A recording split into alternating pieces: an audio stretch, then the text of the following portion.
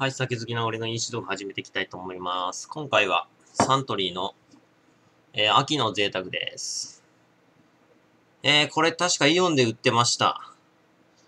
限定醸造。焙煎麦芽、一部使用。深く香ばしい味わい。アルコール度数が 6%。天然水 100% 仕込み。原材料となる発泡酒において焙煎麦芽を使用し限定醸造していますと。原材料が発泡酒麦芽とホップと糖類とスピリッツ小麦、炭酸ガス含有となってます。よし。なんかこれもね、500ml のやつしか売ってなくて、なんでやと思ったんですけど。まあいいか。乾杯。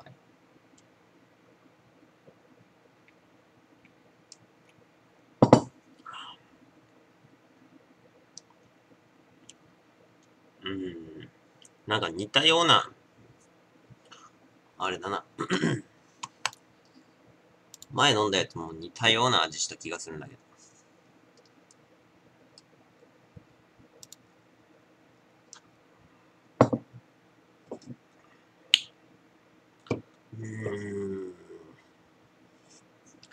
秋の贅沢。なんかあんまり微妙だな。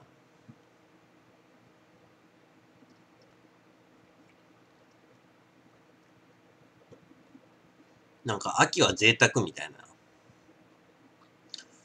ね、夏はなんか別に、ね、なんで秋がなんかこういう贅沢的ななんかこう、なんかコクの深い味わいが、うんちゃらかんちゃらのビールがいっぱいあるんでしょうか。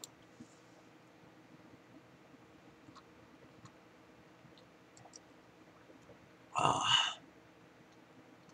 よくわかりませんけどね。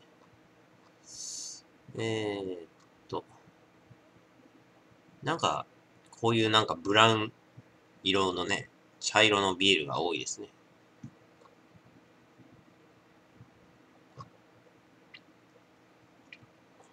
まあ、秋だから、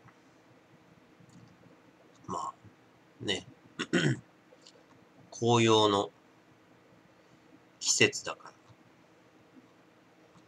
だとは思うんですけど。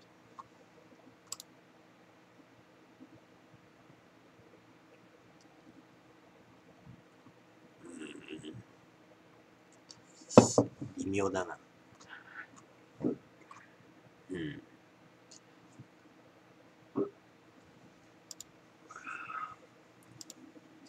あれ、前飲んだのなんだっけ？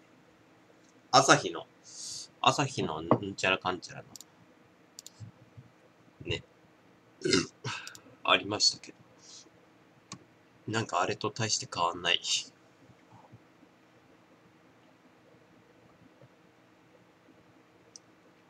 はあ、でも、いや、違うか。僕がこっちの方がないですね。こっちの方がさっぱりしてる。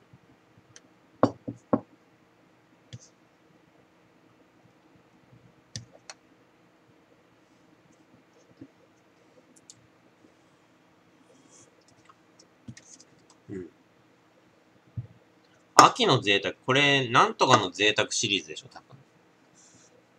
サントリーのさ、絹の贅沢とかさ、あったっしょ。あれの系列なのかな。まあ、焙煎麦芽。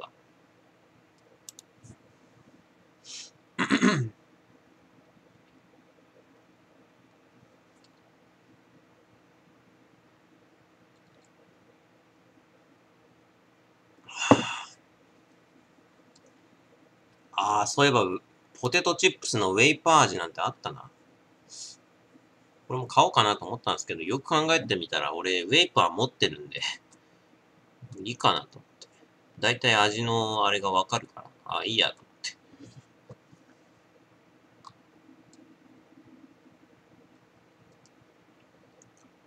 構しょっぱいんですよね、ウェイパーね。うん。まあ、あれでチャーハンとか作ると、まあ、うまいんじゃないっていう感じですけどね。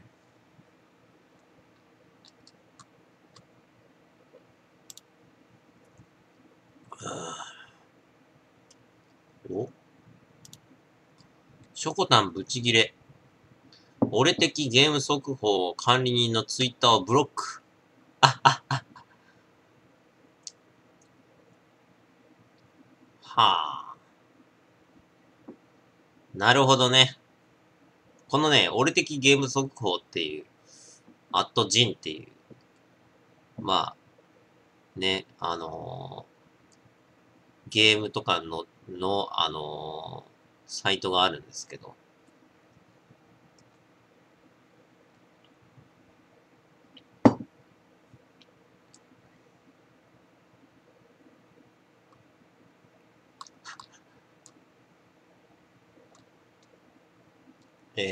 このね、記事で、中川翔子さん、子猫を拾った一般人に保健所に連れて行くなと、激怒ツイート。で、矢印だったらお前が帰るなどの批判殺到。とか、あと、中川翔子さん。小動物を傷つけたりする奴が一番許せない。矢印、自身のブランド、MMTS で、うさぎの毛皮製品などを販売。とか、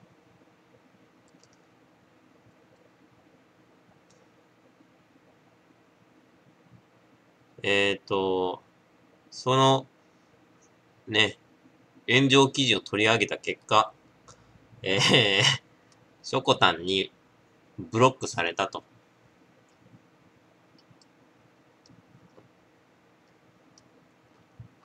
バカだな。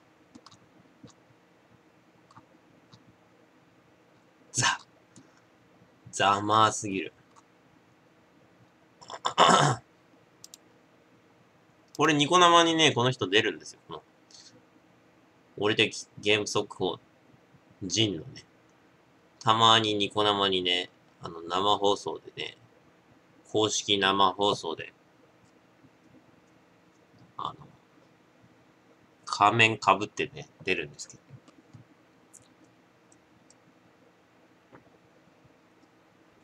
ーっと、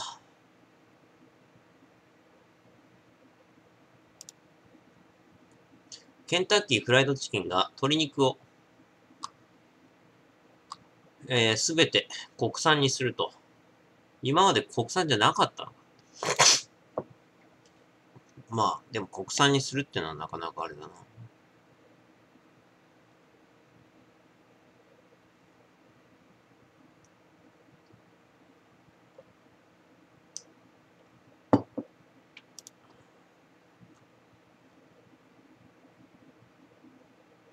うん。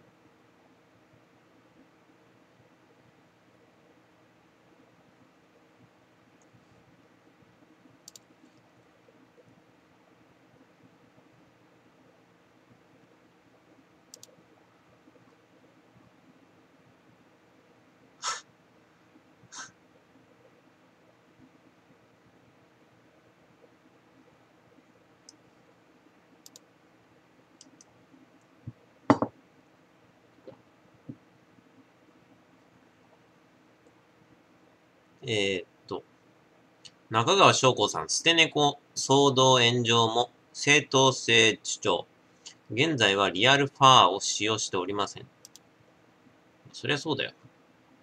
さすがに。お前さすがにあれだろ。お前自身のブランドを過去、マミタス。MMTS でマミタス。で、ウサギのリアルファーを使っていたことに関しては、現在では使用しておりません。答え。そりゃ使ったら、あれだろ。突っ込みどころあるだろ。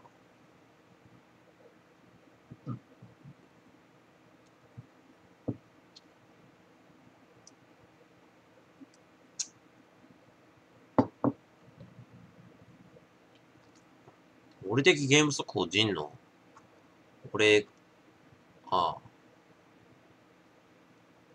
ツイッターはあれか、フォローしてねえか。めんどくせえから。うざったいか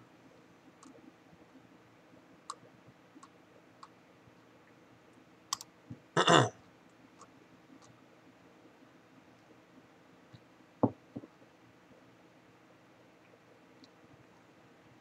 殴ると冷たくなる。美少女。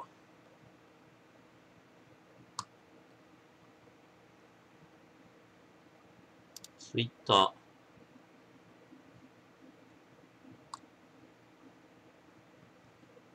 仕方ね、フォローしてやっか。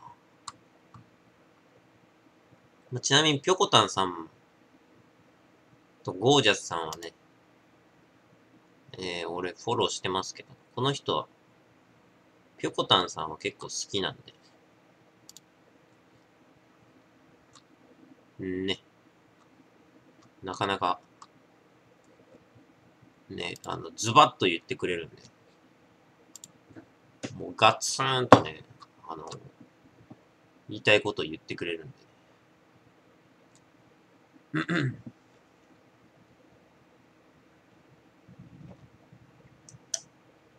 ああ。なんかやっぱ微妙だな、この秋の贅沢。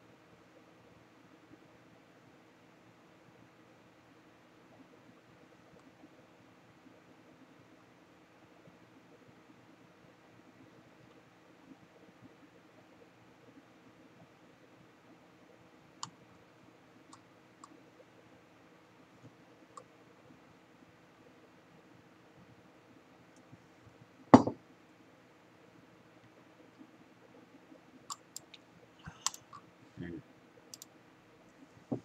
あーっと、あと俺が、あれか、目に留まった、この、俺的ゲーム速報ジンのね、ところを見て、今言ってるんですが、結構面白いニュースが多いんで。スーパーマリオ64の最速クリアタイムが、タスですね。タスが1年4ヶ月ぶりに記録更新ということで、なってます。俺も動画見たんですけど、全部で 0.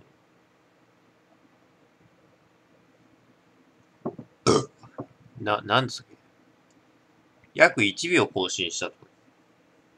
1秒イコール60フレームなんですけど。確か50フレームぐらい、確か更新したみたいなのがありました。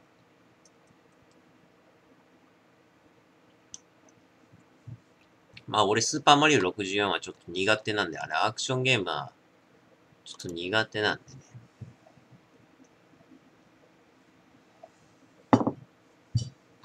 ちょっと厳しい。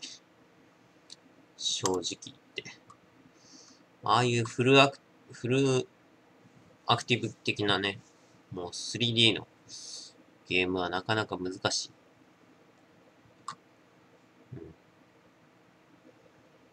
難しいっていうか。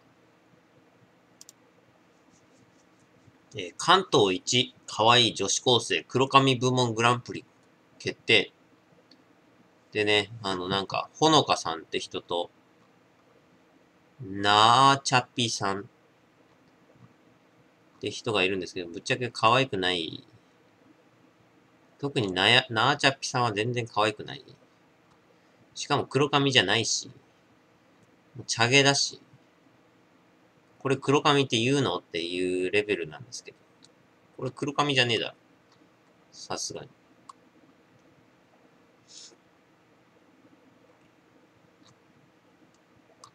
まあ、ほのかさんはまあ、まだ、マシだけど、ちょっと、なんかだらしない。格好が。すんごい格好がだらしない。なんかさ、夏でしょ、これ。これ夏なんでね。夏なのにこのカーディガンをさ、腰に巻いてるのはどういうファッションなんですかね。よくわからない。それが理解できない。これ夏なのこれ。撮った時に、夏じゃないのかこれ。カーディガンを腰に巻くっていうのはなんかすっごいだらしない上にネクタイがすっごいだらしない。うん。これダメだ。これヤリマンビッチですよ。完全に。完全にヤリマンビッチ。うん。もう多分あれだぞ。経験人数10人とか言ってんだよ、多分。気持ち悪い。ああ、気持ち悪い。想像するとすっごい気持ち悪い。ね。ということで。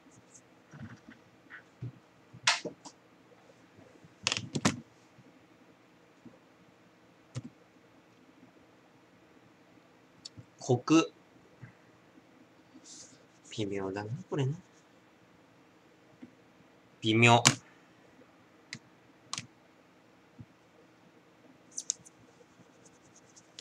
あ、消えねえ。あ、消えねえ。全然消えねえ。クソ消えねえ。うわー、消えないでやろ。あ、やべ、完全に消えない、これ。どうしようかな。本気でこれ消えない。くそ。完全に乾いて消えねえってやん。消えねえでやんの。これは、仕方ない。奥義を使うしかない。じゃっかちゃーん。奥義濡れティッシュでギリギリ落ちるか。ひえ。濡れティッシュでこのギリギリじゃないか。きやー。全然落ちない、これ。これだから、ホワイトボードってさ、時間経つとすっごい落ちにくくなるからね。